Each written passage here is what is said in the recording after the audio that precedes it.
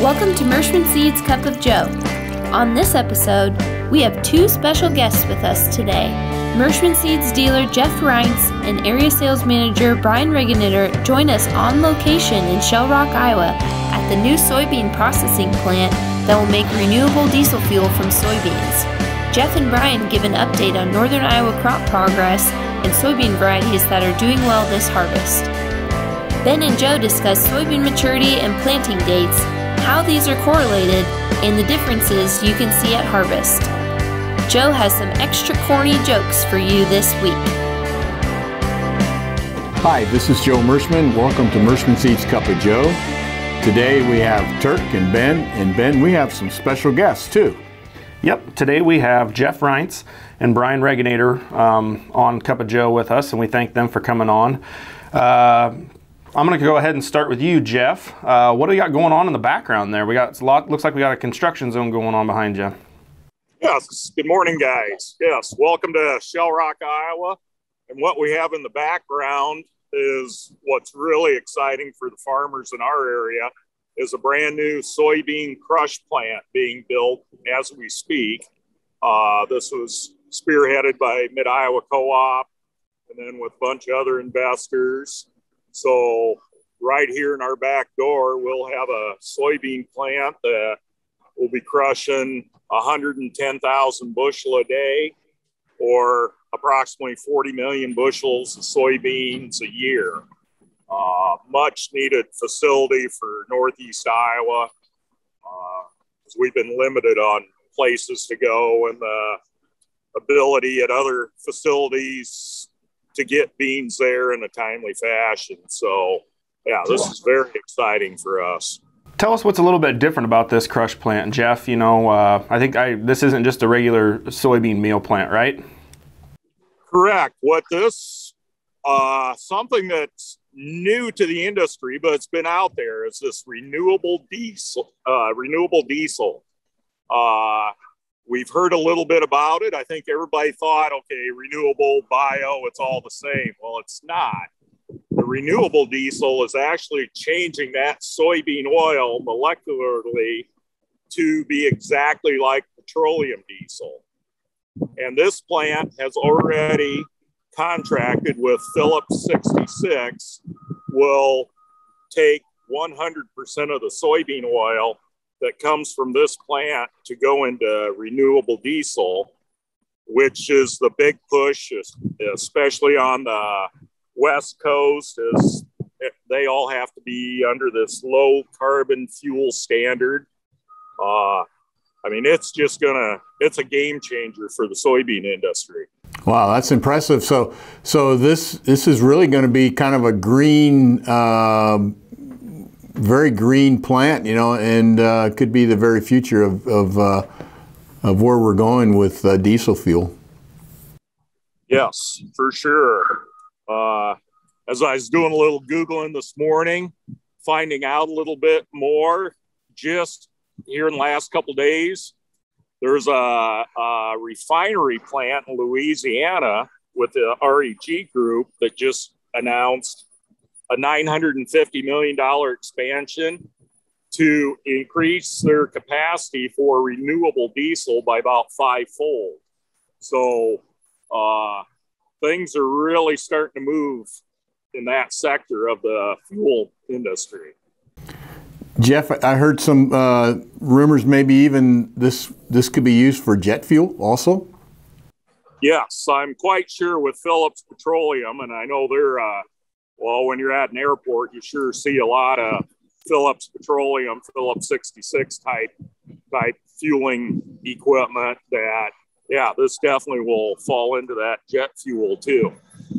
So if I'm understanding this correctly, this is not going to be any sort of petroleum blend, no fuel at all. It's 100%. Yeah, it's 100% soybean oil based, with none of the problems that are associated with the biodiesel, especially in our northern climate.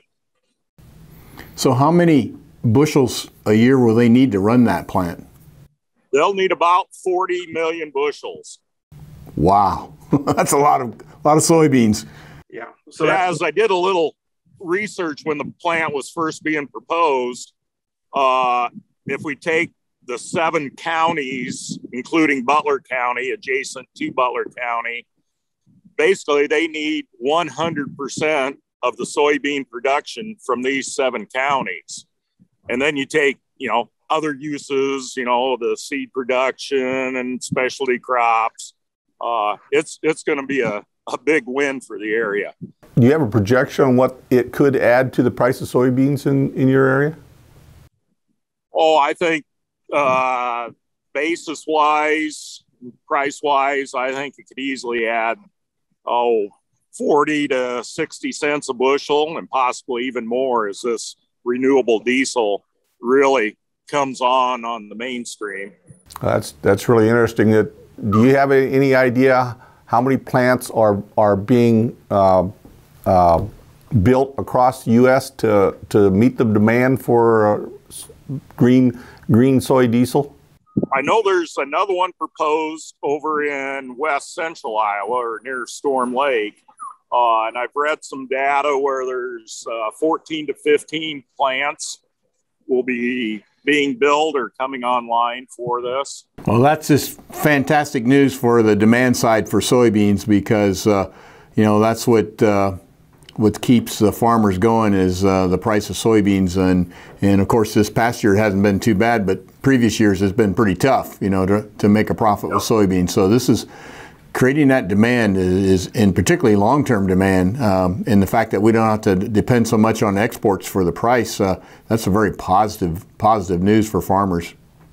Well, yeah, anytime we can keep the product and add that value here in the U.S. instead of exporting the raw soybeans, it's a win-win.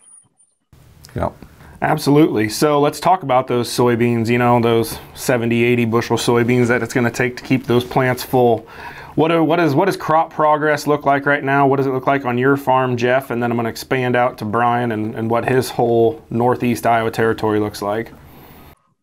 I'd say crop progress around here is probably approximately a third of the soybeans are harvested and probably getting to about a third of the corn or 25% of the corn. We've kind of went through a rainy, drizzly stretch here. This is October 14th, 15th. Several guys haven't run soybeans since October 1st. We snuck a few in last week that were running all of 15%, but we could put them in a bin with air. Forecast looks pretty good for next week, so we should be back running soybeans. And yields have been, for as dry as we were through the summer, a lot of 65 to 75 bushel soybean whole farm averages. You hear of some plots and yield checks coming in the low 80s. So just amazing the kind of yields we're getting for the little bit of rainfall we had this year. Yeah, you guys were definitely in the exact opposite boat that we were here in Southeast Iowa. We could drown rats in Southeast Iowa, and you guys couldn't buy a rain if you had to. So those are really impressive yields. Bryan, you cover a little bit bigger area you cover area around Shell Rock, south of Shell Rock and north of Shell Rock. What do things look like? And why don't you give me a few soybean numbers that you've been really impressed with this year so far? Sure. Yeah, I guess as far as crop progress is concerned, I kind of concur. I think we're about a third of the way done overall, both corn and soybeans. Yesterday was our first real sunny day we've had in quite a while. And today the sun's peeking through. So as far as varieties are concerned, all of the new varieties just look dynamite. The new Cheyennes I'm especially excited about. The 2220Es, they've really showed out in all field settings. We had a few available that went into a commercial setting this year that have just outperformed my expectations. And I'm excited about the new Chippewas also, the new 2223s as a replacement for the Mohegans. Mohegans have done fantastic also, but yield data that I've seen in the few plots that I've gotten to take out so far, they're really showing up too. And then the Chickasaws, the other new one in the mid group twos. Boy, they've more than impressed. Which, Ben kind of talked those up to me. It's 4 or 5 months ago. He was saying that he really thought that those were going to be the one for stressier beans for some of the more variable soil types we see, and he's been spot on. So, yeah. A bean I had got a little bit of the new Cheyennes, the 2220s, out to a couple customers, and we did one area of them. Very impressive bean. That one's going to be huge for our area also. Well, it's good when we can replace a staple like the 1920s and roll them into the excuse me, 2022 series and be as good, if not better, with a little bit better agronomic package that it's packed there. So we're really excited that the beans have yielded really well this year so far.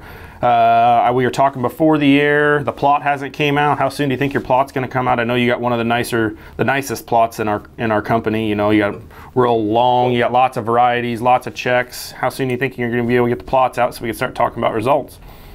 Hopefully this weekend. I don't know that it'll go this afternoon quite yet, but forecast looks good. All the beans are mature now. That when we were doing beans there last week of September, early October, there's like the Apaches in the plot definitely weren't mature enough yet. But now, as soon as the weather allows, and we get them down in that 14%, we'll be hitting them. So hopefully have some data to you Monday. Awesome. We look forward to that. Hey, one last question for you, Jeff. What's this Butler County bash thing that we keep hearing about? You know, what's that? Oh, that was that was a good time. What ended up, I'll try and keep it short, but we had a great new country band formed in the area, kind of out of the Cedar Falls, Waverly, Shell Rock area.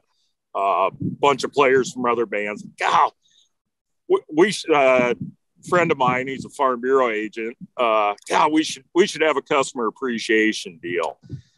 Well, that kind of snowballed.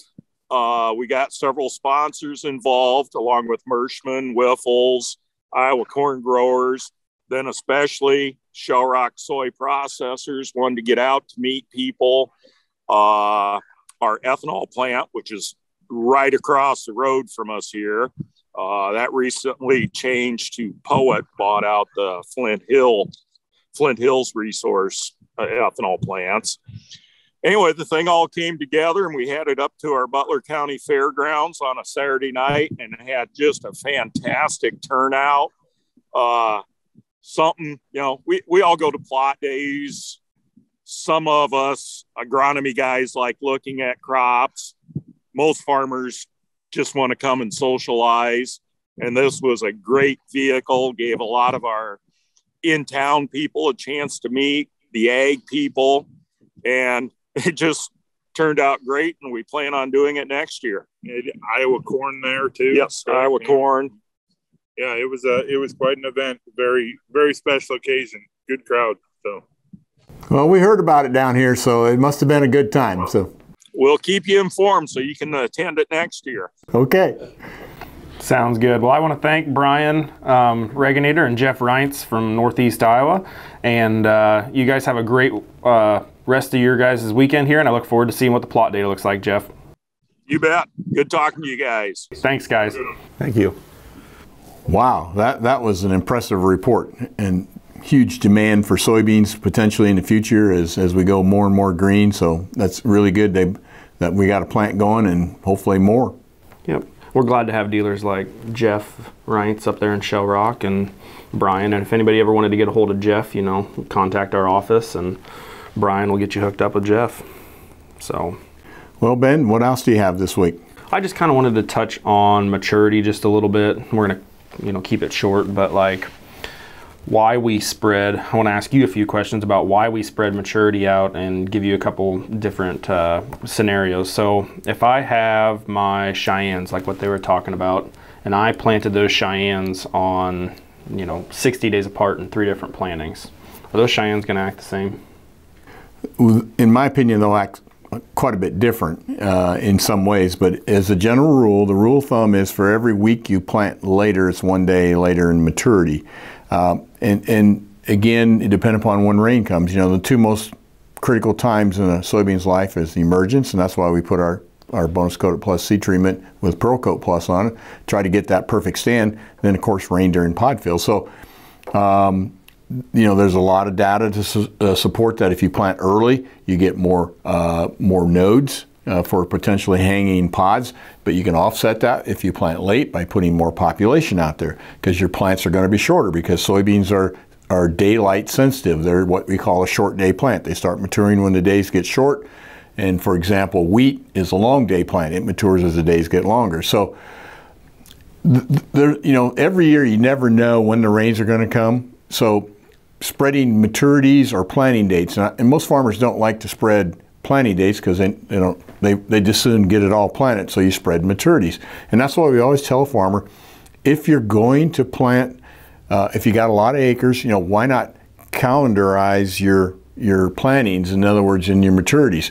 So plant your early beans first and plant your full season beans late. Why do you do that? Because you get more vegetative growth. So what are you seeing, Ben? Are you seeing some questions out there? Yep, we're getting a certain number of questions about, well, you know, I have this Cheyenne bean here and it did really well in this field, but it didn't do so hot over here. Why is the difference? And a lot of the time it's either planting date, or you flip that on the opposite end of the spectrum and you have 2,500 acres that you planted in a week, and you run from a 2.0 to a 3.3, and well, for whatever reason, my 3.3s aren't doing as well as the beans that were planted, or the earlier maturities. And that you basically explained it exactly the way that I would have explained it, in the fact that we spread risk because we can plant thousands of acres in weeks now with the size of equipment that we have, and not every bean is going to be perfect, but what you're doing is you're hedging your bet on having something out of your different maturity groups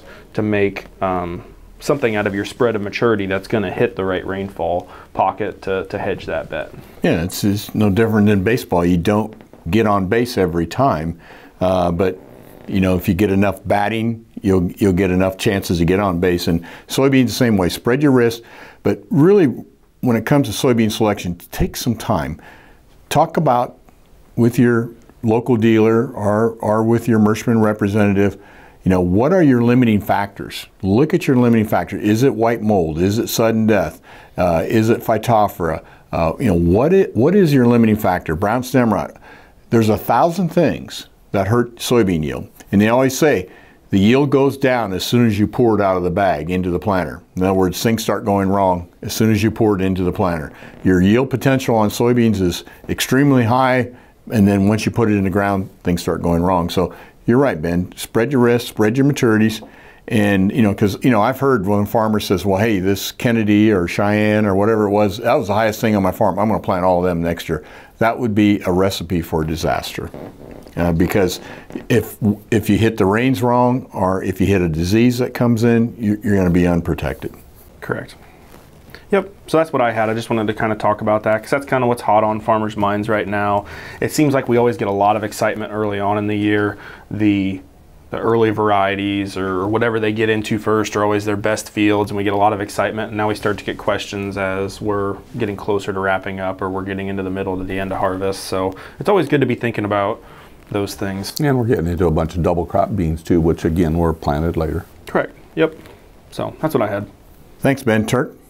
I just wanted to talk about the markets a little bit. Around Columbus Day, the markets will bottom in that cyclical every year in the cycles, and we've kind of seen that. I don't know if this is the bottom yet, but USDA come out with a report this week that was kind of bearish for soybeans and corn, but I don't know. We're at that time of year where we expect the prices to be lower because of harvest pressure and everything else. So it still remains to be seen where we're going to go from here. But by all means, we still have good prices, and I would not be totally upset if I had to take some beans to town because I didn't have enough room in the bin. I would agree, Turk. And you know, costs are going up for next year, so guys are starting to figure out their break-even costs, and it's going to be higher next year. There's no question about it. It looks like what $10 on soybeans is some of the experts are saying is going to be the break-even point. So we're still above $10. Mm-hmm. Yeah, there's still profit to be made right now. You know, we always want it better, but it's still not too bad. The only thing I had this week was there was an article that was put out by No Till Farmer, and the headline of the article was EPA doesn't promise dicamba use in 2022. You know, we've been beating that horse pretty hard, and I know the folks that love dicamba probably don't like me too well, but I just, again, my job is to bring things to you to keep you looking ahead and what changes could come in. But we're going to post that article, and you can read it for yourself. But Michael Regan, the EPA administrator, said they're extremely concerned about the potential for dicamba incidents this past year, and so they're preparing to take regulatory action if necessary. So read the article, and I still think there's a very high probability that dicamba post applications could be severely restricted or banned for 2022, and time will tell. Is this in response to them sending questions in, or questioning? So this article is newer than them questioning, yes, the EPA questioning the individual companies that have their own dicamba products? This came out on September 20th, and you know, it's posted here at the National Association of State Departments of Agriculture annual meeting, and basically this was after they did some initial discussions with the stakeholders about the dicamba off-target movement. So they're trying to get a true handle on it before they make a ruling. Gotcha. Good.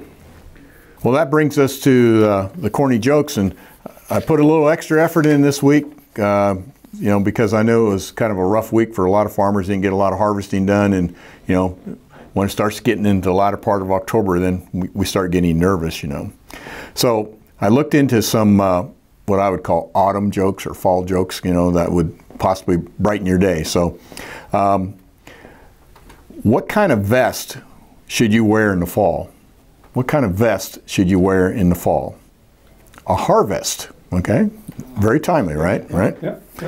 All right, now if you remember your nursery rhymes back in the day, why did Humpty Dumpty love autumn? Why did Humpty Dumpty love autumn? Because Humpty Dumpty had a great fall. Okay? He had a great fall. He had a great fall. Okay, sorry, Ben. Okay, here's some more bonus ones for this week. What do you get when you drop a pumpkin? What do you get when you drop a pumpkin? Squash. Yep. Yeah, okay. Now, for you math folks out there, what's the ratio of a pumpkin's circumference to its diameter? What's the ratio of a pumpkin's circumference to its diameter? Pumpkin pie. I see. I see. And the last one, it has nothing to do with fall, but I just thought it was funny from the standpoint, you know, it's one of these math type jokes, you know, again. You're a bus driver on an autumn tour through the park. At the first bus stop, 2 people get on. The second bus stop, 4 people get on. The third stop, 1 person gets off. And at the 4th stop, everyone gets off. The question is, what color are the bus driver's eyes? I have no idea. Well, if you remember what I said, you're the bus driver. Okay. Okay. See how you can point people over there and then really we should be focused over here? It's kind of like farming sometimes, I think. Okay. Sometimes we get too wrapped up by what's really going on to see what's actually going on. This direction. Okay. Well, thanks for watching this week or listening on podcast. We sincerely appreciate it. We hope that your family is healthy and you are safe, and we'll see you next week.